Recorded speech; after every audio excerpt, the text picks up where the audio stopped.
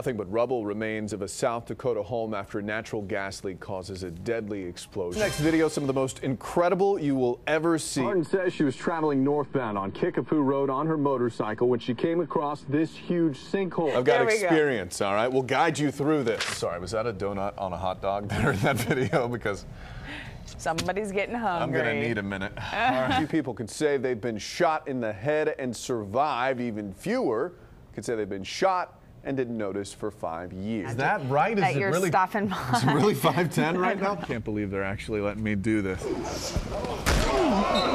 All right, now that was a little excessive, I thought. The metal bars on this fence are bent in the direction the wind was going.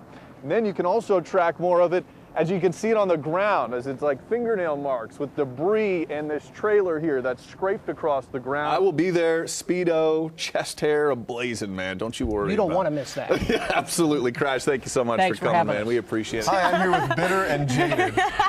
My name's Matt. Glad to have you with us this morning. Only 145 days until Christmas. Yeah, it's still a long ways off. Unless, of course, you find yourself at Selfridges department store in London. In that case, hey, Christmas is already here. 13-year-old's charged in a juvenile court after he throws acid on 2 preteens. The teen's accused of heinous battery and has been turned over to juvenile court for processing. An 8-week-old kitten is recovering from injuries he received after possibly getting thrown from a car. Well, Angie, 2 arrests in Canada, and police say they're terror-related. Canadian police aren't giving much information, but according to authorities, suspects were plotting to use explosives.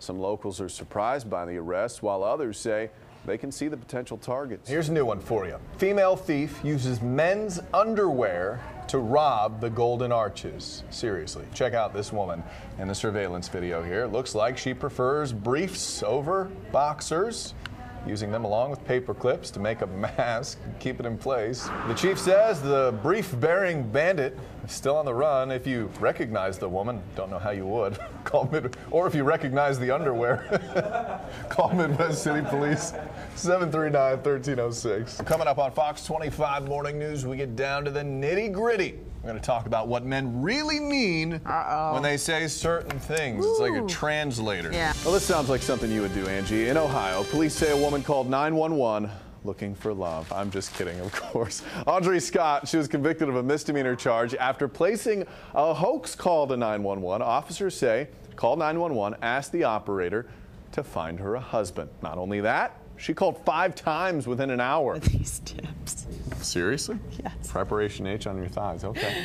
That's normal. I just read the I want to see somebody out there sunbathing with the Preparation H rubbing on their thighs. Could you please, no one would even know. Can you please yeah, could you just put the Preparation H on just right around here for me? Well, a man in Massachusetts who thought he had cancer actually had something very different affecting his health. A crazy story here. He had a pea growing inside his lung.